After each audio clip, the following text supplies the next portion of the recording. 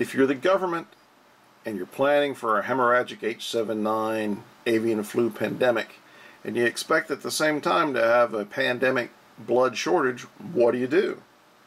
Well, you give a $57 million award to Cellphire for the development of thrombosomes. And here's that contract award.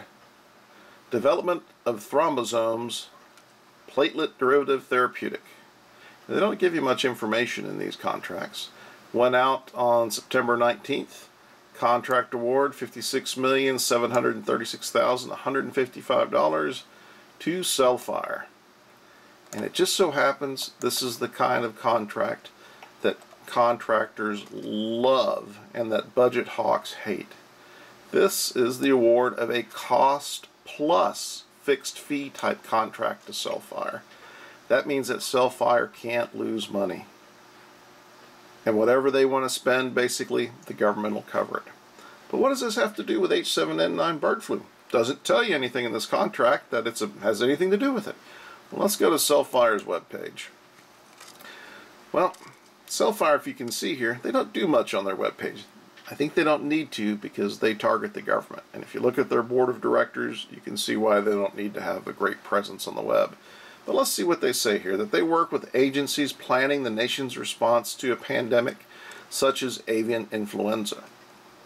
Now this is an old web page, so they've been doing this since even before H7N9 bird flu came about. But let's see why they got a $57 million contract. Well, let's see, what are thrombosomes? What do they do? Well, thrombosomes are a platelet-derived hemostatic agent for the control of non-compressible hemorrhage. That means any sort of bleeding you can't stop with direct pressure. Now what's interesting about their product is it's freeze-dried. So it's got a longer shelf life and you can reconstitute it. So you can store up. And that is why the contractor here, and let's see who the specific contractor is. It is the Office of the Assistant Secretary for Preparedness and Response. That's why they like this. That's why they like this drug. Now, Cellphire loves this contract because this is still an experimental drug. They get this kind of contract, skip through the process. It's just the type of thing you love if you're a drug manufacturer. But let's see a little bit more what we learned about Cellphire and these thrombosomes. Again, it's for the control of non-compressible hemorrhage.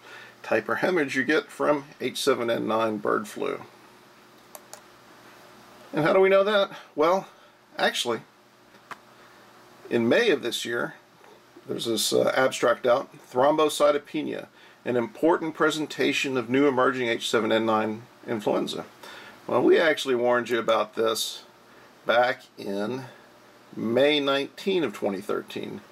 Hemorrhagic bird flu, H7N9. So what is thrombocytopenia? Well, that's when your blood has too few platelets, mild to serious bleeding can occur. Bleeding can occur inside your body, underneath your skin, or even outside of your skin from the surface. Google images of thrombocytopenia if you want to see some really gross photos. But let's look at the actual cases of H7N9 influenza. And if you look here at these 111 cases, in this report, PubMed, thrombocytopenia occurs in 73% of these 111 patients. There's also other blood disorders, lymphocytopenia, a lot of a blood effect here. So what's going on here with H7N9? Well, the first thing that alerted us to this issue was that the very early reports out of China were reporting disseminated intravascular coagulation occurring in some of the people who died who had H7N9. Now what's happening there is, and this is one of the things that makes H7N9 so nasty, is that the blood starts to clot in people's internal organs. And that clotting inside the internal organs destroys those internal organs. But at the same time, as that blood's clotting, it sucks all the platelets out of the rest of the body. So the rest of your body, the skin, the eyes, and other places, they can start to leak blood. In worst cases, then you've got a lot of blood loss coming through, like an Ebola type situation. Now, I don't think there have been reports of that level of hemorrhagic bleeding occurring with an H7N9 patient.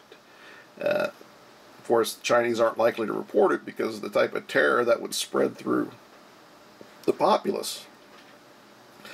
But it's a very nasty, nasty, nasty bird flu. And what makes it even nastier, or even more dangerous, is that it seems that children might have a milder version of it, might be asymptomatic, might not need hospital treatment. But if an adult presents at a hospital with H7N9 bird flu, they have a 100% chance of dying without advanced life support. But even if you do get in the hospital and get advanced life support, ventilator and such, you still have like a 33% chance of dying. And if you look how long these people spend in the hospital before they're released and get off the ventilator, they spend a very long time in the hospital. So the initial wave of any H7N9 pandemic, if it occurs, and we don't think it's likely to occur this year in this country. We think it's a low risk, high impact. But if it occurs quickly, there will be no ventilators available in this country, just because they'll be all full of people on them. The government's already prepped a 211 phone system with the National Poison Control Center that will allow you to call 211, where they will actually diagnose you over the phone, tell you to stay at home, and electronically transfer a prescription to your local pharmacy without you ever having to leave your house. Of course, there's no point going to the hospital because they're not going to have space for you. So only the most dire cases of people dying are going to go get into the hospital. And those are only the early cases because the hospitals are basically going to be full. And that's why we recently reported that FEMA also has a contract out where they're preparing to set up across the country 1,000 locations. Basically, these are hoteling locations for medical personnel, 100 people at a time, sort of field hospitals, if you will. We'll have a link to that on our website. If you look through some of our videos, you'll see it. But one thing's for sure, people for Cellphire are sitting in the dough at the moment. Hopefully their product works and is much more than just a group of connected individuals working on an interesting topic, because if this does work, man, this is a really wonderful development, not just for H7N9 bird flu, but for lots of other things. But if it doesn't work, it's a heck of a boondoggle.